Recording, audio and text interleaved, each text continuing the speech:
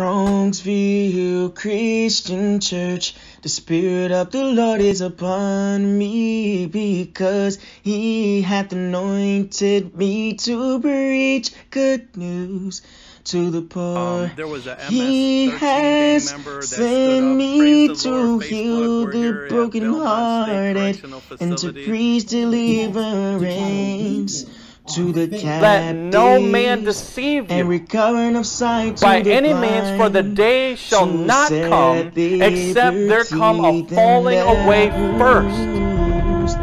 Strongsville Christian Church. And I'd like to welcome everyone to Strongsville Christian Church. The message that the good Lord gave me is you only live once. You only live once. God gives us guidance to establish boundaries with loved ones to maximize this life. Now, I use the word loved ones because that could be family, it could be friends, it could be people from the church that are not saved, that are not filled with the Holy Spirit. Either way, if you're a Christian and you want to maximize this life that God has given you, you have to have boundaries with people. Amen? You have to have boundaries. And again, you know that our God is a God of balance. See, I think Satan will have the Christians on two extremes to take us out of balance, where he will have us to the point where we have no boundaries with no one, no matter what. You know, we're just an open door. Our heart is not guarded. Our mind is not guarded. We just say yes to everyone. You know, Jim Carrey did a movie. It was called, I think it was called Yes Man. Or Yes Man, I think it was called, the movie. And basically it was a cult. And in this cult, people would just say yes to everything. No, it didn't matter what it was. And it didn't matter how crazy it was. They just said yes to everything. Do you want to go rob a bank? If anyone asks you to do anything, you just say yes to it. Right? Do you want to go rob a bank? Yes, and go rob a bank. Do you want to go get a motorcycle? Yes, go get a motorcycle. Do you want to quit your job? You should quit your job. Yes, I quit my job. You should sell your home. There's no discernment. Just yes blindly to everything. And that's how the devil wants us. Where we don't have no boundaries to no one. We have no regiment. You see, on a moped, they would put something called a governor on the moped, or even on what do you call them? Those things the go-karts. They had governors on the go-kart. Why? Because it's a small little thing, right? A little vehicle. And they don't need you going 120 miles an hour on a little course, because you're going to kill someone else or kill yourself. So they put a governor on it, which means that there's a boundary to how fast you should be going on a go-kart, let the church say. And that's how the devil wants us, with no governor, no boundary. Go as fast as you want. You see, that's not wisdom. The other extreme the devil wants people to be at is he wants people to have boundaries everywhere. Just put up walls like the wall of China everywhere. Just no one can get it. I'm not answering my phone to no one. I'm not returning no text messages, no emails. You can't talk to me, nothing. Just everything is boundaries with everyone. They have to walk through like an Olympic hurdle to get through all the boundaries that you set up. You ever see the hurdle when they're running, they're hopping over the hurdles? That's how they got to be to get to you. They feel like just to say hi. You see, that's not wisdom either. God, that's not life. That's not living. Do you see how the one takes you down to the road of self-destruction and the other one takes you down to a road of depression? Neither one of those is God gives us guidance. See, a lot of times people play victim of their family members who abuse them, manipulate them, take advantage of them. Well, look, if all those things might be happening to you, it's because you have no boundaries. You have to learn to value this limited time and this limited life, and you need to know who to have. Look, some folks, you need to, like I said about the hurdling that they got to go through. Some people, they need to go through those hurdles to get to you. Amen. By the time they finally get to you, they should be exhausted. But there's other people that they should have quick, easy access to you. Why? Because you know that they're in a place where they're not going to destroy you. They're not going to tear you down. They're not going to mess you up. They're not going to discourage you. They're not going to beat you down like the devil. Amen? And I learned this one thing. When you start establishing boundaries with other people, they start to respect you more. But if they know there's no boundaries with your relationship with them, guess what? That respect level goes down. Shouldn't be like that. That's not fair. You know, people should respect you. Look, you can spend all your life trying to change other people, or you can change the way you deal with other people. Which one takes less energy? Changing all the flaws and all the character defects and all the demons and the bad thinking and all the bad policies that people have, going to changing the whole world by force. Or changing the way that you allow people to have access to you. See, that's one of the problems with Facebook. They can video cam you at 3 o'clock in the morning. Amen. There's no boundaries there. Actually, even Facebook recognizes that people need boundaries. That's why you could there's a function on there where you could put not available. Amen. Sometimes you need to make yourself unavailable to people and available to God. I want to tell you today that you only live once. In Matthew 10:35, Jesus put it this way. He said, "For I have come to turn a man against his father, and daughter against mother, a daughter-in-law against mother-in-law. A man's enemies will be them in another country that you never have to deal with."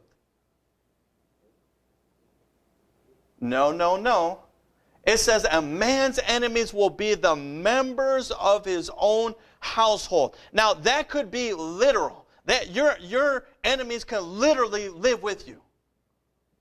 Or it could be someone that has access to you. It could be your neighbor. It could be, it could be anyone. Amen? But own household, no matter how you slice it, it deals with someone that's close to you. Amen? Now, if Jesus tells you that these are going to be your enemies, what does that mean? We should have some boundaries. We need to learn the love from above to live the best life on earth. Now, just because you have boundaries with someone doesn't give you an excuse not to forgive them. It doesn't mean that you don't love them. In fact, in order to properly love someone without enabling them, you have to have proper boundaries. Amen. That's what the love from above is. It gives us wisdom on how to deal with different relationships according to the Word of God. We need to learn the love from above to live the best life on earth. Matthew 10:37 says, "Anyone who loves their father or mother more than me is not worthy of me." See, there are some people that they have someone in their life that they love beyond love from above. It's love from earth. It is a fleshly, carnal-minded love, and that love goes past godly love, and it goes into ungodly worship. And when people worship someone to that point, they no longer will allow themselves to be led by the Holy Spirit and hear and adhere to the Word of God. And Jesus is saying, no, I don't want someone to have that control over you. The only person who should have that control over you should be the Holy Spirit. The Holy Spirit, whose job whose nature, whose character is to allow you to have freedom and to comfort you and to guide you and to teach you into all truth. I know your mama might be great, but no one can replace Jesus. And look at what he says. Anyone who loves their son or daughter more than me is not worthy of me. Again, the devil would have us to be on two extremes, where you either don't love your family at all, or you worship your family.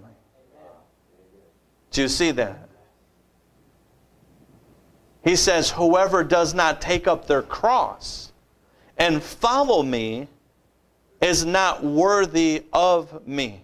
And basically, there are some cross that we have to take up by putting boundaries with some of our loved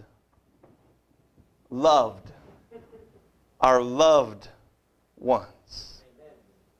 Some of our loved ones will cause us to take up our cross. Well, when we give our life over to God, Satan loses control over us and we find freedom. Matthew 10:39, the Bible says it like this: whoever finds their life will lose it, and whosoever loses their life for my sake will find it. Amen? You only live once. Who are you going to live your life for? Are you going to live your life for yourself, serving your own will? Or are you going to lose your will and live your life for Jesus and serve Him? Let the church say, Amen. Entitlement mentality cheats us from appreciating the blessings God assigned to us. Amen. Some people live their whole entire life in a disorder, mental disorder. And in this, a lot of times it's an upbringing. It's the way that they were raised. Their parents never, the parents spared the rod. The parents didn't discipline them. And you have these man-childs growing up with a sense of entitlement, and they don't realize that they're being cheated from what they have. They're always wanting that which they don't have.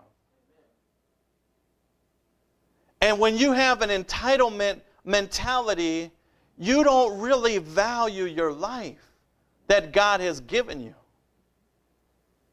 You see, the miracle of the 2 fish and the 5 loaves wasn't about an entitlement mentality. It was about someone that had a limited supplies, and he was more concerned about other people, that he was willing to give the limited amount that he had to other people. And especially giving the limited amount of supplies that he had to Jesus. And by doing that, Jesus was able to take the limited amount that he had and perform a miracle and able to serve thousands of people. And you see, when you have an entitlement mentality, the opposite takes place. You don't see any miracles. You don't have no peace. You don't have no joy. And you actually feel tortured and tormented and never valuing what you already have. Entitlement mentality cheats us from appreciating the blessings God assigned to us. You see, one of the first things that God taught me as a newborn believer in Christ Jesus was to be content. Be content with what I already had. And the interesting thing is that God taught me that lesson to be content even when I was in jail. Even when I was locked up, even when I was incarcerated, I learned to be content with nothing in jail but toilet paper and a Bible. God anointed me, filled me with the Holy Spirit, not to raise the dead, not to speak in tongues, not to preach or teach, not to pastor, not to raise the dead, not to heal the blind. God overflowed me with a powerful anointing like a wind to be content. Amen. Which is evidence of the fruit of the Spirit.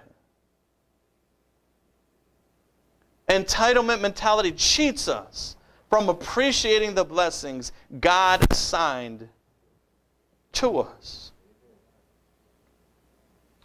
And 2 Kings 5:20 says, but Gehazi, the servant of Elijah, the man of God, said, behold, my master has spared Naaman this Syrian in not receiving at the hands that which he brought, but as the Lord liveth, I will run after him and take somewhat of him. So here you have the story of Elijah, who he was summoned to heal Gehazi, who was an important official for the king. And Gehazi came and he did what Elijah said eventually. And he dipped in the Jordan River several times. And he got healed. Through the obedience of the word of God, through the man of God, he was able to live a life that he never dreamed of. His life, no matter what position he had, no matter how powerful he had, no matter how much riches he had, no matter how much success he had, he wasn't able to live the life of joy and peace because of his leprosy. He had a sickness, a disease in his flesh that stopped him from appreciating his position, all the things that God has given him. He wasn't able. See, when you don't have no peace and you're in pain constantly, it's hard to appreciate the things that God gave you when you're in constant pain. You see, and the man of God delivered him from that, gave him a new life. You see, that's what God wants to do for us. He wants to give us a new life in Christ. He wants to heal us from the deep-rooted pain that we occurred through our years of living on this earth. You see, you might not have a natural leprosy, but there may be a spiritual leprosy that you're suffering from, and God's saying, I could take it away from you. You only live once. And so Gehazi gets healed of leprosy. Naaman gets healed of leprosy by the hands of Elijah. And Gehazi, he felt that it was an abomination for his master or his pastor to not collect money from the person that was healed.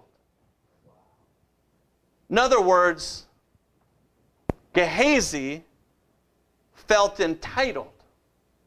You see that? He felt that he deserved a reward for what God did. He had nothing at all to do with the healing. Let's just present it to you this way. If you remove Gehazi from the entire story of the Bible, Naaman still would have got healed. If Gehazi was never born, the man of God still would have done what the man of God did. and Naaman the Syrian still would have been healed of leprosy. See, Gehazi, he thought so highly of himself that he felt entitled to a reward of a prophet. And here's the thing. It's not to say that there never would have been a reward. You see, God wants to test our heart to see, are we living this life for the Lord? Are we living this life for the reward on this earth? Jesus said, don't stack your riches on this earth where man can steal it and rob it and all that sort of thing. He said, stack your rewards and riches in heaven. Amen?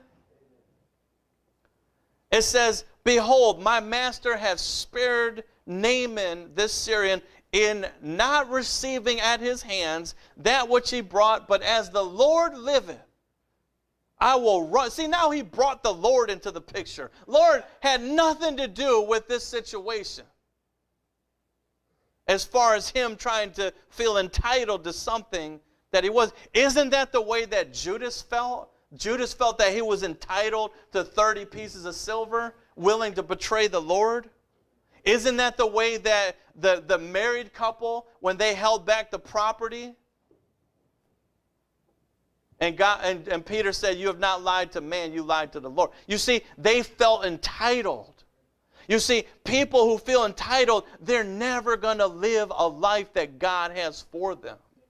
And they're never going to appreciate that which they already have. They're always looking for that which they don't have to satisfy them. And I'll tell you what, I've occurred a lot of things on this earth in my short period of time. And I learned that everything that I got that I'd never had before, that I finally got, it only gave a fleeting joy, a fleeting satisfaction that only came and gone like the wind. And no matter what I got that was new, it always did the same thing. So then I learned that God is really true when he says, I've learned in all situations to be content. Amen.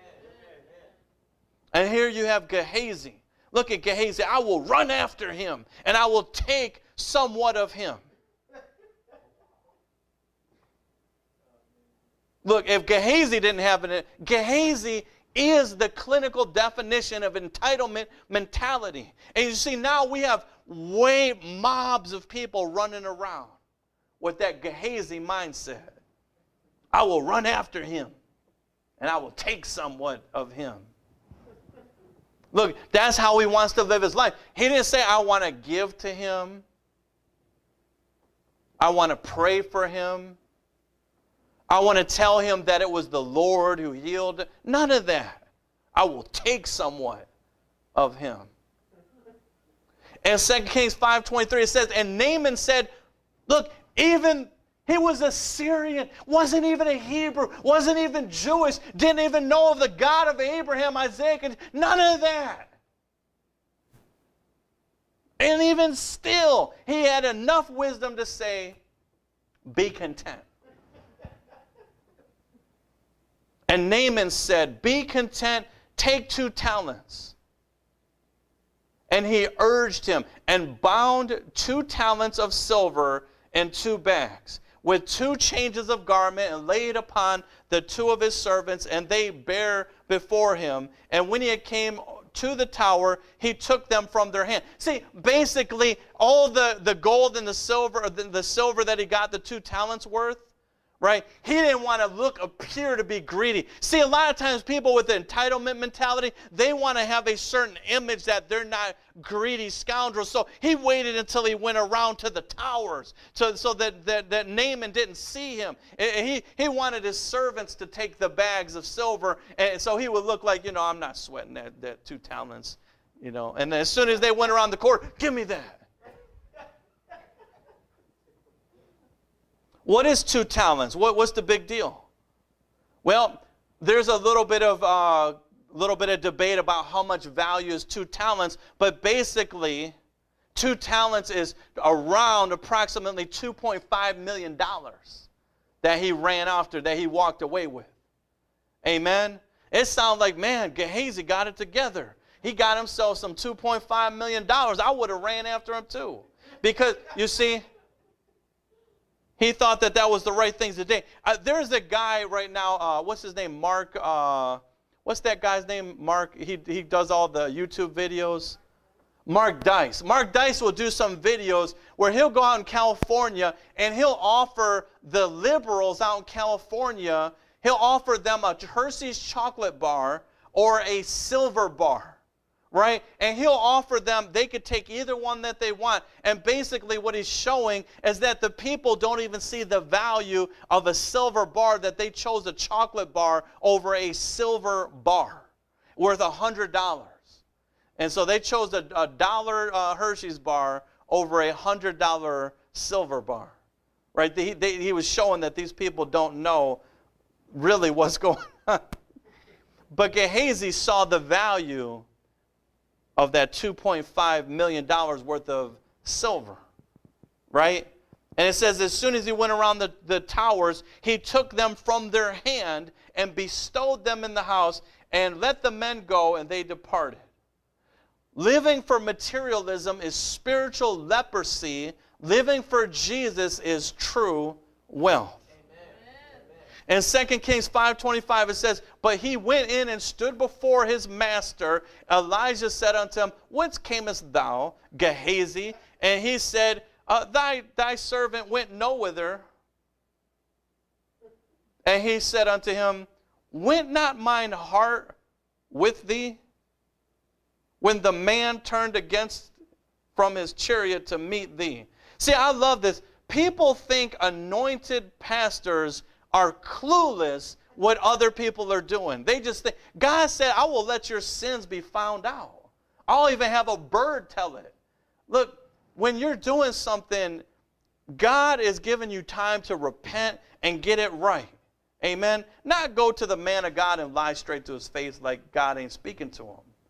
Amen. If it's a real man of God, his heart went with him. Amen. He said, went not mine heart with thee, when the man turned again from his chariot to meet thee? Is it a time to receive money? Now, look at this context right here. He's not saying that there's never a time to receive money. He's not saying God will never provide for you. He's going to leave you down and out and stranded. He's just saying right now, is this the time to receive money? And receive garments and olive yards and vineyards and sheep and oxen and maidservants. He's saying, now's not the time. You see, this was the time to glorify Jesus, to glorify the Lord. The best part of this life is leaving others better than we started. Amen? In other words, those who you have loved ones, when you die and go on with the Lord, are you going to leave the people that come behind you better than the way that you came? And it's not restricted to materialism. Yeah, it's nice to leave other people materialism, but are you going to leave them spiritual examples in which a way that you lived your life to guide them in the right way to those that are with you? Did they see that you were living as the salt on the earth? Did they see that you were living as the light on the dark earth? The people at your job, do they look at you as a Christian, as a man or woman of God? The people in your church, do they see you as a hypocrite, or do they see you as a on fire for Christ, born again believer, sold out to Christ? When you die, what is it that you're going to leave behind that people are going to be better than the way they started? And I want to tell you again, you only live once. You only live once. In 2 Kings 5:27, it says, the leprosy thereof of Naaman shall cleave unto thee and unto thy seed forever. So it wasn't just that Naaman got the leprosy. You see, what good is having $2.5 million worth of silver if you can't even appreciate it, because now you are cursed with leprosy? See, Naaman had the $2.5 million worth of silver and more. If he could afford just to squeeze that off, that means that he was loaded. No matter how much he was loaded, it still didn't help him. He still had a plague of leprosy. And truthfully, he probably would have gave it all away just to get rid of it. And Naaman, with the entitlement mentality, all he wanted was the silver at the expense of disobeying God.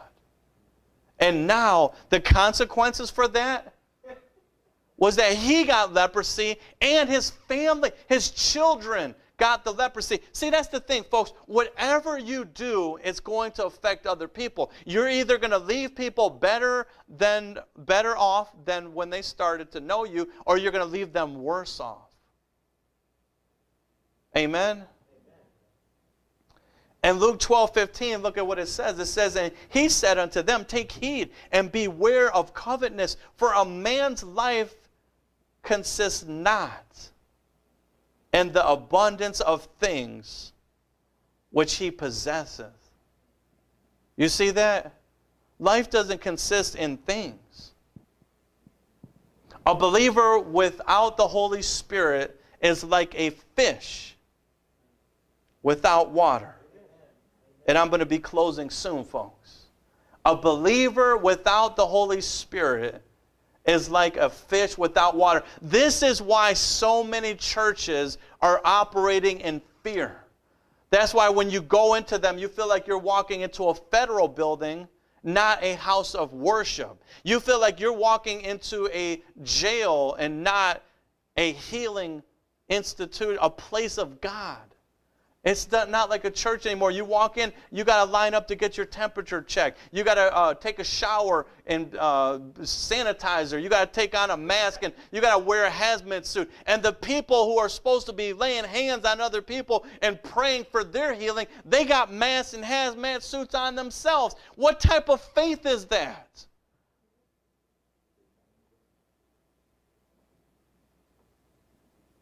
A Christian with no Holy Spirit has no life. See, the Holy Spirit produces life, and that much more abundantly. There is no life without the Holy Spirit.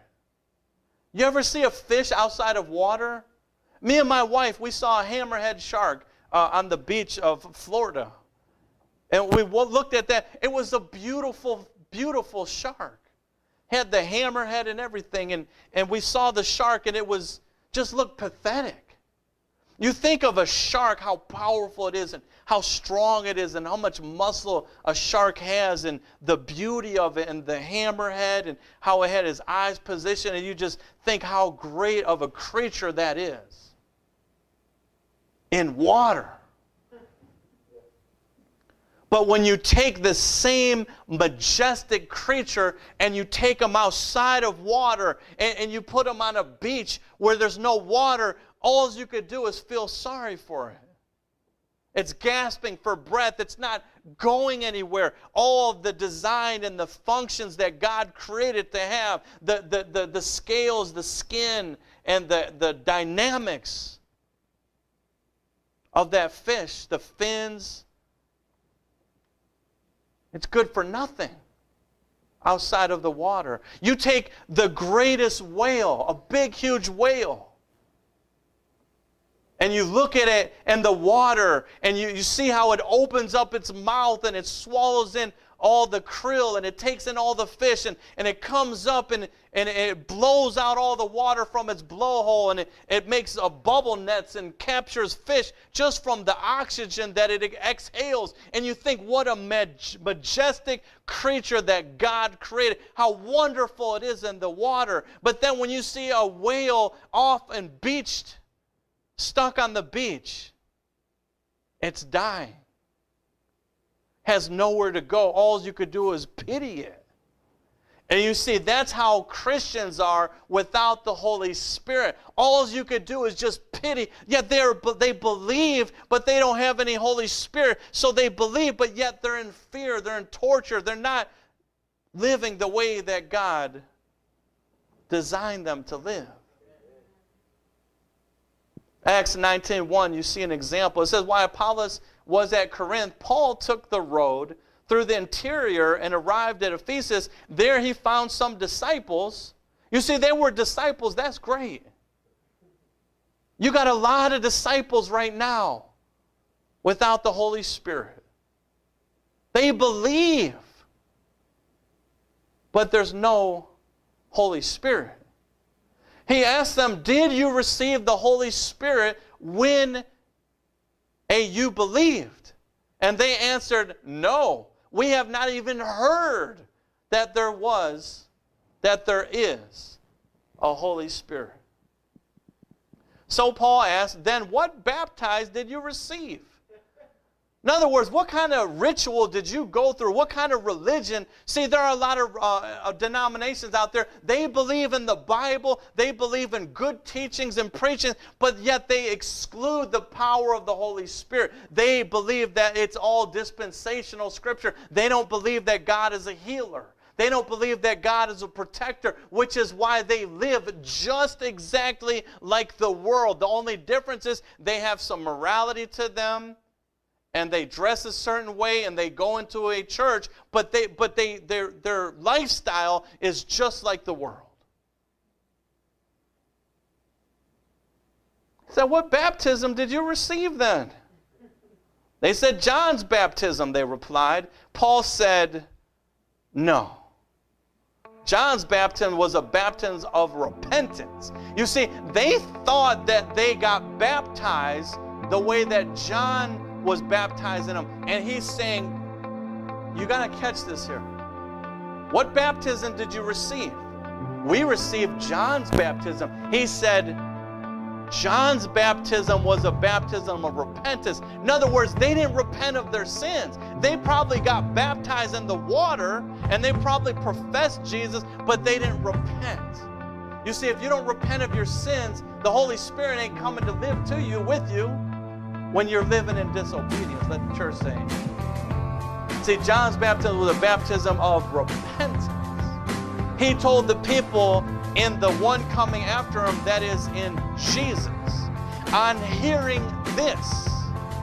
You see that it wasn't being dunked in the water, which is great, but on hearing this. What did they hear? They heard the truth that you need to repent of your sins. And on hearing that, look what happened.